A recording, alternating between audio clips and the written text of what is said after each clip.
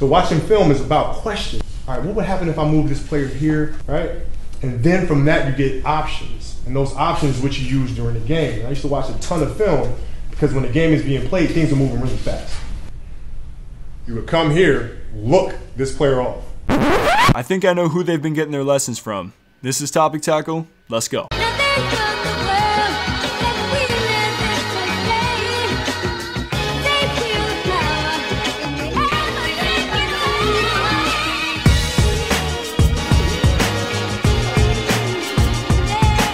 What's good, people? JC3 here, and today I'm looking into the impact of Kobe Bryant on stars like Kawhi Leonard and Kyrie Irving. During Leonard's playoff run with the Raptors, he garnered comparisons to MJ and Kobe for his offensive moves and ability to take over games. Kyrie has made it known that Kobe inspires his offensive game, and this inspiration is evident when watching him on the court. All these similarities were taken to a new level of intrigue and hype when Leonard, Irving, and other top talent assembled at Kobe's Mamba Sports Pro Invitational at his Mamba Sports Academy in late August. I'm going to include a link in the description with a video I produced on Mamba Sports Academy that explains everything about the 100,000 square foot facility, so check that out after this video. Anyway, this was a 2-day invite-only mini camp that featured the players on your screen. According to sources, Leonard only attended day 1 and George only attended day 2. Neither participated in any on-court work, but the two made the most of their time at the camp, which included a good old-fashioned whiteboard where Kobe discussed scenarios in the half-court, testing in the cognition lab, which through the utilization of headphones and iPads, players were tested for spatial awareness, reflex speed, and the ability to compute information. Kyrie Irving and Aaron Gordon recorded the best reflexes, and on-court work that was individual skill-related drills with some light scrimmaging, 3-on-2s, and 1-on-1s. Mamba Sports Academy's Twitter and Instagram accounts released a few promos from the camp, which included some of the on-court work. Kobe is seen teaching Kyrie his signature moves and advising him on how to make some of his offensive moves more effective, such as the step-through layup. And nothing is more Jordan, Kobe-esque than the mid-range fadeaway jumper, which Irving worked on directly with Kobe at the camp. We all know that it's one thing to work on something in practice and another to actually do it in a game. So when have we seen Kyrie put this training with Kobe into work this season? How about on the road at Memphis? Irving pushes the tempo, leading to the misdirection, right to left step through layup. And although this is not identical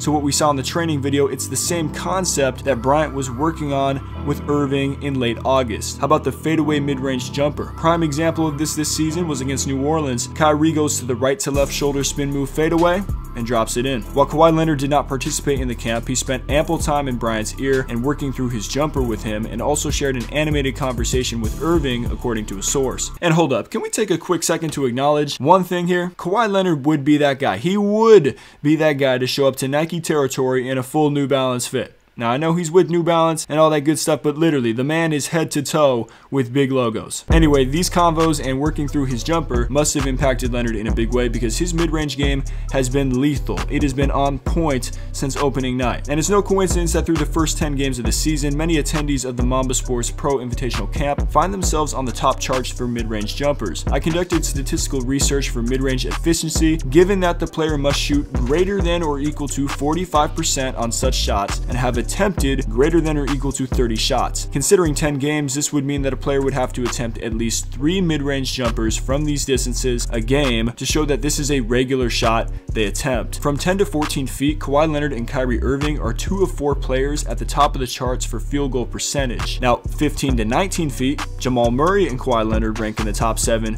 for field goal percentage, with Kyrie falling out of this list at 39.1%, which is still a solid mark. Murray and Leonard attended the Mamba Sports Pro Invitational, and although DeMar DeRozan did not, he's a documented Kobe enthusiast down to the sneakers. So what's my conclusion here? What am I getting at? All NBA players have stars they looked up to and hope to emulate, but how often do you see their games actually reflecting the stars they looked up to? The only way this is possible is for said star to work with the players that are looking up to him, and this is exactly what Kobe is doing. Utilizing his Mamba Sports Academy is a smart way to drive traffic to the facility, sell merchandise, and most importantly, develop young athletes. And we're seeing tangible results at the NBA level. Thus, my title from the video linked in the description is coming true. More Talk and Tackle coming soon. Stay solid, people.